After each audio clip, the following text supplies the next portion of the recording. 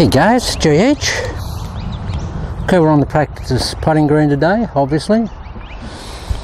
Okay guys, I want to tell you about something that, well, it's not so much as I've discovered. I've known about it for a long time, but it was really evident when I did a survey recently with a whole bunch of guys, about 100 guys I tested. And I wanted to determine what a real putting stroke is. Now, I don't even know if it's a stroke or if it's an action, but what it shouldn't be is it should never ever be a hit. And guys, I've got to tell you, of the 100 guys that I tested, it was amazing that I couldn't find anybody who didn't have a hit in their putting stroke. And I'm talking about really good players to, okay, the club players, you can understand that, but really good players. And when I look at it on the tour now, after being so cognizant of the fact that just about everybody's got a hit, I'm amazed at how many guys have a hit in their putting and how that hit varies when they're not putting well.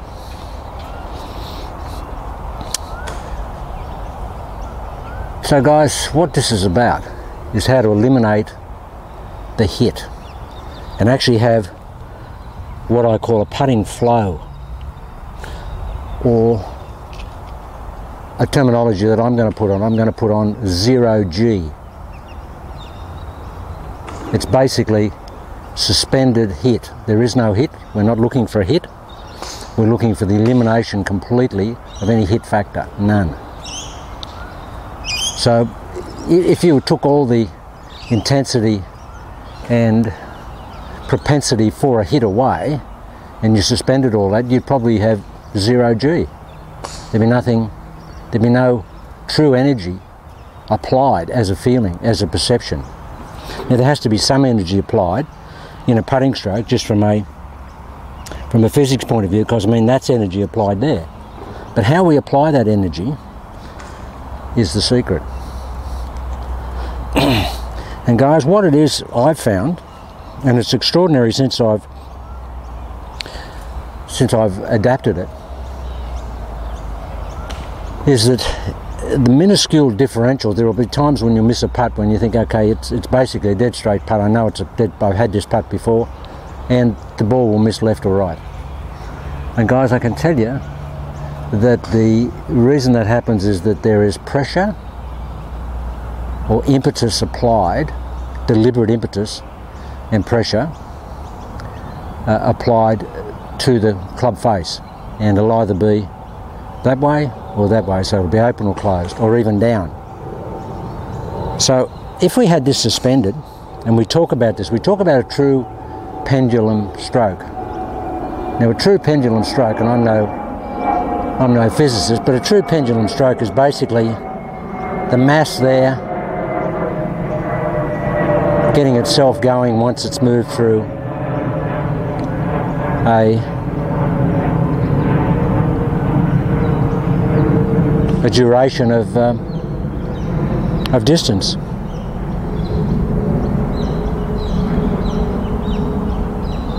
Now there's nothing deliberate there.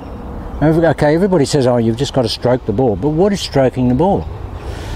And guys, it was amazing, and I got guys to try it, and I just couldn't get anybody that could get rid of the hit. And when we did some close-ups, even on their hands, just with mobile phones and stuff like that, it was amazing how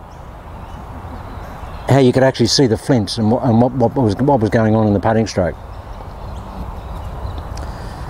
So I basically spent a few days just getting rid of the flinch. And guys, what it is for me is that I suspend the putter, so the putter is in my hands and I can feel it. It's not on the ground. I don't have to lift it, because as soon as you lift it off the ground, you're picking up the weight of it. That's something different to when it's on the ground. Now, as soon as you pick it up, the hands are active and the sensors are active. Now, as soon as you do that, you've activated, you preordained a hit. That's exactly what's going on. You preordained the hit. So what we want to do is eliminate the hit completely, entirely. So half the reason that I find that the hit is designed or is applied is because the lift off the ground. As soon as you lift it off the ground, you've activated the sensors, and we don't want to activate the sensors. This guy walking around here, I don't think he's got any sensors. Totally oblivious to what's going on here. Okay, so first rule of thumb is that we suspend the putter. We already get the weight. Now, once we've activated the sensors, okay, we just want to calm them down. Once they've activated, we just want to calm them down.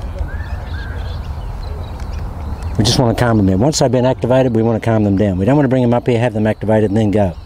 So we just get it up in the air, feel it, have a little feel of it here, and what that's doing is that's bleeding out the tension and the sensors being activated. We don't want any of that. That's bleeding out the sensors and the activation. Okay, so that's the first rule. Suspend it here and then feel it, and just get the feeling of it. Now we're motivating that golf club there. Okay, people say don't use your hands. Well, you can't use your hands. You can't eliminate your hands in something like this because they're hanging onto the golf club. But what we want to do is we want to use them as basically just something to stop the putter falling onto the ground. It's just a capture mechanism here. There's no pressure. So how do I get the putter to move without employing a hit? How do I do that?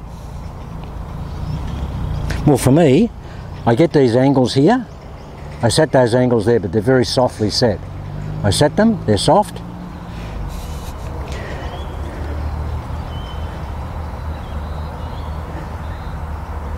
And guys, I feel what I want to do is I want to eliminate these in terms of coming into the game. And so how do I eliminate these if these are just hanging onto the golf club? I don't want them to be any more than a device to hang onto them. So guys, I've moved the mental sort of stimulus for moving the golf club away from my hands, and I've taken it to the inside of my elbow, on both elbows, here. And there when I move. Now as soon as I move those, I can feel the weight of this. And I can feel my hands absolutely passive and docile. They're not doing anything. Absolutely not doing anything. Zero. Zero gravity. Or zero G. So I've taken the emphasis from here, the feelers, the activators, the sensors, to here, which are basically, Mo Norman would call these dumb guys. They're not activators, they're not doing anything. They're basically just there, they're not doing anything.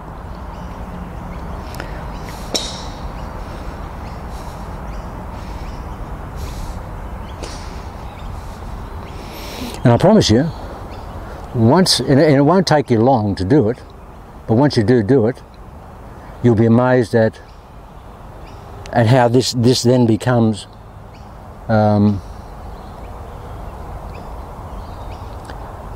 it's just a servant. It's not going off by itself. It's being controlled exactly by what you want to do with it. So I've got the putter up. And just do this, guys, just at home, just try and move the putter before you hit the ball, and really try and eliminate the hit. You don't want any hit, just try and eliminate it. See if you can actually move the putter without applying any sensors to it. There.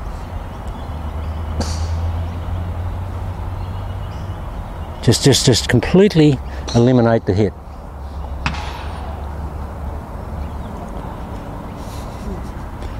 So we've got the putter up in the air, and we're focusing in on the. If you want to have a little bit here for the feel of it, but move the elbows, the inside of the elbows. I promise you, they're dumb guys, as Mo Norman would say. And we move the elbows, and there's no hit. No hit. Absolutely no hit. There is no hit in that stroke. I remember Dave Stockton saying that what you want to do in a putting stroke, first and foremost, is roll the ball. Now you can't roll the ball if you're hitting it, because as soon as you hit it, you invariably hit it into the ground and it'll bounce. You want to roll the ball. So we've got it up in the air, we're feeling it. We now move to the dumb guys, which are the insides of the elbows. And we just move those. And the putter head, guys, basically, it's just there. It's just part of the action, but it's not really something that we're thinking about. That is the purest roll, just straight in the hole. I mean, the most pure roll. You can't even believe what that roll is like. It's perfect.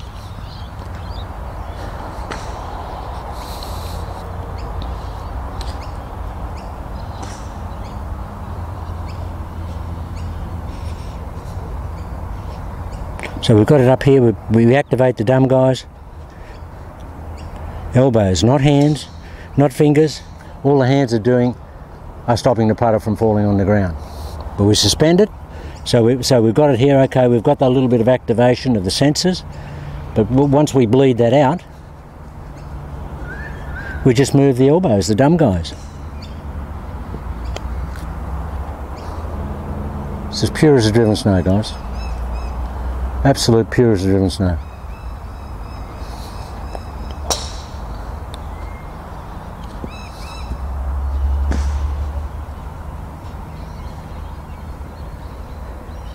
So we get it up here.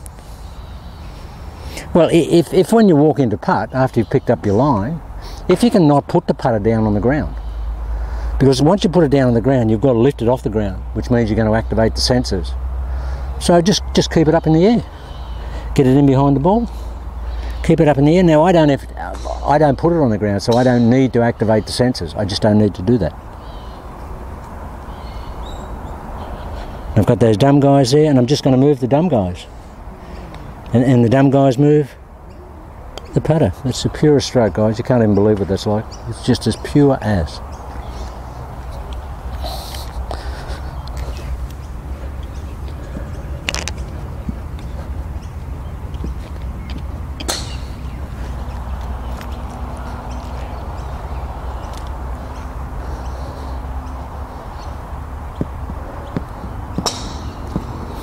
Now, it was extraordinary to test all those golfers, and I'm talking about good golfers. You can expect the club player because he's not an expert in putting most of the time, and it's a little bit hit and miss and ad hoc stuff.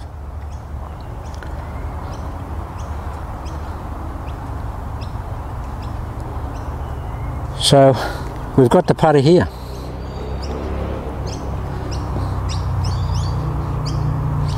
The hands are on it, but they're not what's going to do the putting. The dumb guys are going to do the putting. The insides of the elbows, guys, here. That portion there. It's like if you had a brace there. The roll that you get is extraordinary. It's amazing how many guys really do hit down on the ball, how many bounce the ball, how many skid the ball. But with this, you don't. It rolls very, very quick. It depends on the type of putter you've got, the type of loft you've got, but the putter head is absolutely irrelevant, totally irrelevant. There's no hit, none. The ball just gets in the way.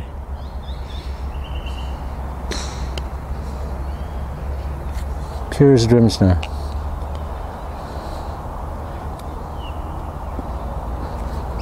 Get it here, feel it. So we're not getting an extra activation because the sensors are not coming into it. And believe it or not, guys, I find that it's much easier to align the face of the putter if you're a person that aligns the face of the putter. I always align the back of the putter. I look at the back, not the front. But that's just a personal thing.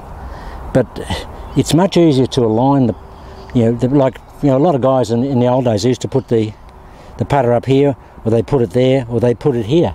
Kel Nagle, great Australian player, used to put it there, and he was the best putter in the world in his time. He used to put it there so he could see it. So, you know, if you're holding it up in the air, it really does give you a better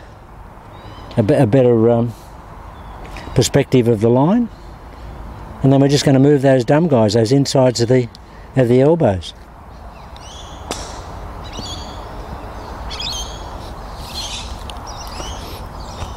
So the two things are, well, the couple of things are, we don't want to have the putter on the ground, because as soon as we elevate it, we've got the sensors going. Whoops, they're feeling it.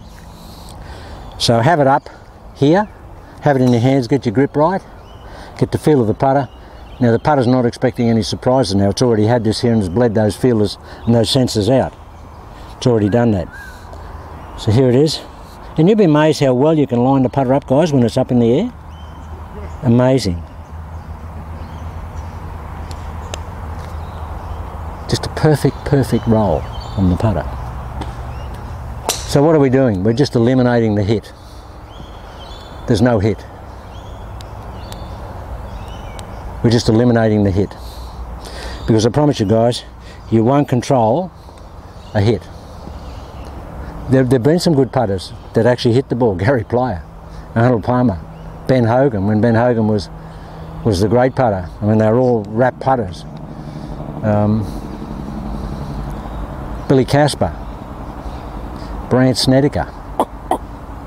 But I think you've got to have extraordinary touch and talent and physicality and physiology to do that. Most people can't control a hit or a tap or a rap. You just can't do that. Whereas here we've eliminated that. We've just got the putter up, so we're not getting any new messages. Just get it there and the ball just gets in the way. The ball gets in the way. Okay, we've heard that before. Don't hit the ball, just let it get in the way. Yeah, but I mean, that's very hard to do. Okay, so here we are. We've got it up here. Everything's bleeding out. Got my elbows out. Here. Just going to move those dumb guys, as Mo Norman would say. The elbows are dumb guys. We're just going to move it back, and the ball gets in the way. Perfect, guys. Okay, guys, it's just something that I think can really make a difference, because when I got some of the players really tuned into it, they couldn't believe how well they rolled the ball and how the anxiety went out of it. They basically felt that the ball was an afterthought. And remember, the guys, the ball's irrelevant. The ball's got round sides on it, so don't line up to it as if it's got square sides on it. You know, line the putter up to the hole. Forget the ball. Don't be besotted by the ball and controlled by the ball. Always be here. The ball just happens to be there, but do all the focusing out there and triangulate back from there to the putter face. But forget the ball. The ball's not going anywhere, and it's round. So you don't want to line the face up to the ball because it's circular. If it was square, I'd say yeah, but it's circular, so we want to line it up to that hole. There, that's where we want to go, so the ball's irrelevant. It's just there, and there it is. The dumb guys. 0G. I promise you guys, when I get in that mode there, where I've got the putter there, the putter is levitating, it's just floating. To use Lee Como terminology, it's levitating. Lee has occasions where he feels that his swing is levitating. And it does. We've got to talk about that going forward. So okay guys, just to summarise, don't ever put the putter on the ground. Because as soon as you put it on the ground, you're going to have to lift it. As soon as you lift it, you're introducing new stimulus. Now, you've got to bleed that stimulus out. So if the putter's up here and you're doing your rounds, just get it here. Even when you're walking around, guys, just feel it. Feel it. I mean, you don't have to have the putter here and walk around it. Just have it here, feel the putter, and then we're not going to introduce any new stimulus because we've already got that feeling there. Whatever that is, it is. Now, it's not going to change because I'm not going to put it on the ground. And I'm just going to get the putter moving, I'm just going to move the insides of my elbows. The insides of my elbows. That's all I'm going to move. Nothing else. The insides of my elbows.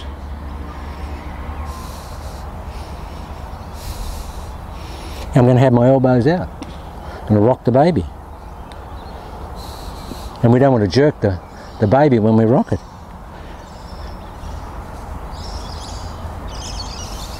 Yeah, so get your grip on the putter as soon as you can. And so you've got that feeling of the putter head, and you don't want that feeling to change. You don't want that feeling to change. Now putting it on the ground here and doing stuff, the only thing when you're over the ball, your grip should never change. Once you've taken it, it should never change. The only thing that'll change is maybe your stance for a balance, and your eyes are coming backwards there, here, there, here. But we don't want to be putting it on the ground and fiddling with it. So here we are. So it's here. Put it down here. Guys, I promise you, I mean, I'm rolling the ball so good. And some of the guys I got going, the roll was extraordinary.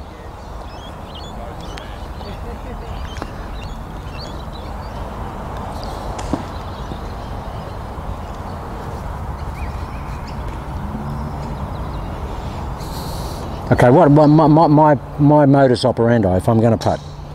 If that's the golf ball there, I'll take the putter out of the bag, I'll get it here. I'll take my grip here, I'll look at the face, very Count Yogi-ish. Have a look at the face here, and then I've got it. I can feel the putter. Then I'm looking at the hole, and I've got the putter up in the air, and I've got looking at the top of the putter. If you want to look at the face, there it is. And then I just bring it down to where I want it, and then just, there it is, guys, straight in the hole. It's beautiful. Absolutely beautiful.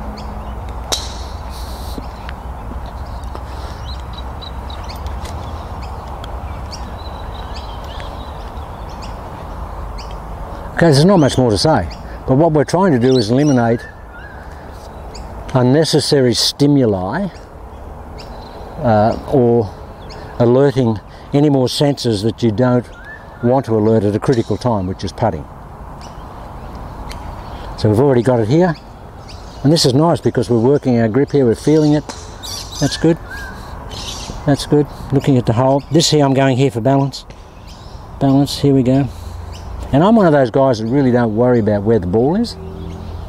I mean, I'll usually feel it. I usually feel it by the length of the putt and what I want from the putt. Sometimes it's up there. If I want to hit a long putt, I've got a 50-footer or something like that. I'll get it up there. If I've just got a normal one, I'll just put it where I want. But I don't want my hands forward. I don't want my hands back. I just want them in the middle of my body. Right here. I don't have to do anything with the putter then. All I've got to do is just activate the dumb guys, which is the elbows. I don't have to do anything else. Just activate the dumb guys. Straight in. Okay guys, that's just something, okay, it might sound really simple, but I promise you, if you can eliminate the hit, and if you can eliminate the lift, you'll eliminate the sensors picking up. You just don't want the sensors activating themselves unnecessarily at a critical time. We want to bleed all that out so that the stroke is uninterrupted in terms of stimuli, your muscle stimuli or blood pressure increase through feeling the weight of the putter, through the lift. But if it's already here, just elevating the putter even.